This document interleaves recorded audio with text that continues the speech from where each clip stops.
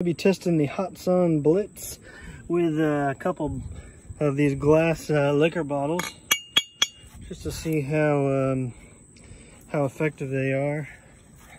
I'll be shooting the 30 caliber Hatsan Blitz with the 30 cal NOE pellet mold.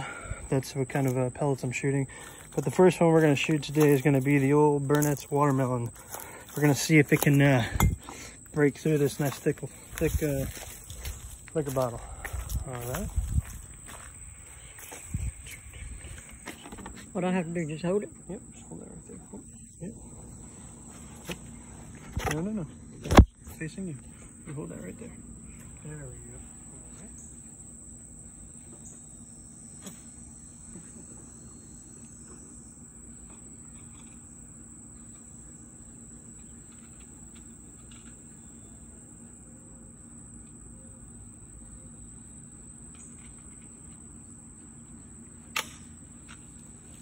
Am I doing right? Yep.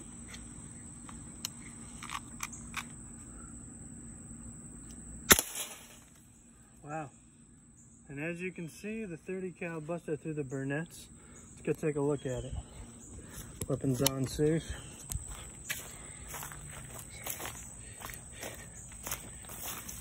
Yeah, I'd like to say there ain't much left of that. And that's a 30 cal Hatsan Blitz. That's just one shot. All right. Let's try the other one. All right. Now we're going to be trying out the New Amsterdam. It's a little bit of thicker glass, so I don't know if we're going to see the same amount of force exerted. All right.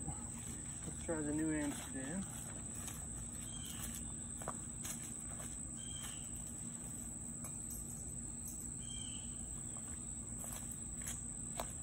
Both bottles are empty, by the way.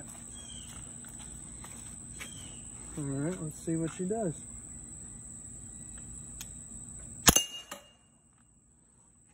All right, I can't tell if she's broken or what. Looks like she might have just knocked over. Let's see. Wow. Didn't puncture the New Amsterdam. All right. Well, let's hunker down behind the fence, avoid any recoil, or let's try full auto. All right, let's try the full auto.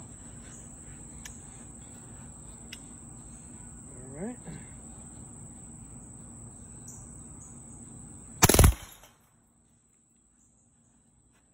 Okay. And that's roughly 4 or 5 rounds. And as we can see, the New Amsterdam bottle is completely destroyed. All right, thanks for watching. Happy air gunning.